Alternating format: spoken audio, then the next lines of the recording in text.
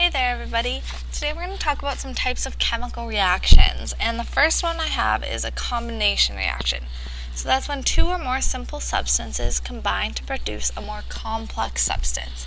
So my first example here has a solid carbon structure reacting with oxygen gas. So the first thing we got to look at is our carbon, and what I like to do is find the charges on the periodic table. So I go to my periodic table and I see that carbon is in row 14, which means that it has a +4 charge.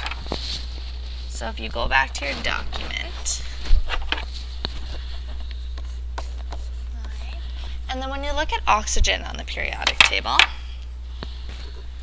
it is in the second row.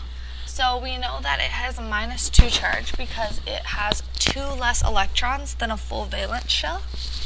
So go back here, and oxygen has a -2 charge, but there's 2 oxygens in here, so we times that by 2, which equals -4. And since our charge is balanced, we know that we can just add carbon and oxygen gas together. So we get CO2 gas, which is just like the air you breathe out of your lungs. So second reaction, I have 2 sodiums plus chlorine gas.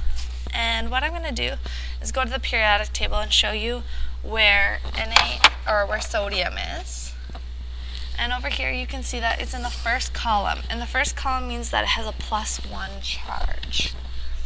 Alright. And you look at the chlorine gas, and it looks like it's in the 7th column, which means it has a -1 charge.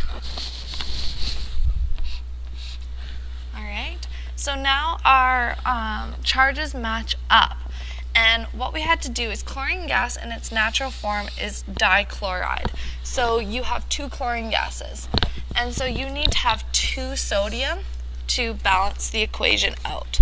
So we get 2 sodium chloride, and this is exactly like the salt that sits on your table in a little shaker. That's what sodium chloride is. And to make sure that we did this right, we have to make sure that we have equal number of elements on either side. So on the first side we have 2 chlorine, and on this side we have 2 chlorine, and on this first side we have 2 sodium, and on the second side we have 2 sodium. So we know that our reaction is complete and balanced. So the third reaction is SO3 plus H2O. Now we know this is a combination reaction, so they're going to add together.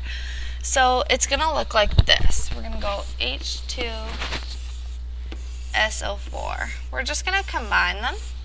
And we know that this is the right structure because hydrogens have a positive charge as well as sulfur. And then the oxygens usually have the negative charges. And you always put the positive charges before the negative charges. I hope that helps with balancing reactions and combination reactions. Thanks, guys.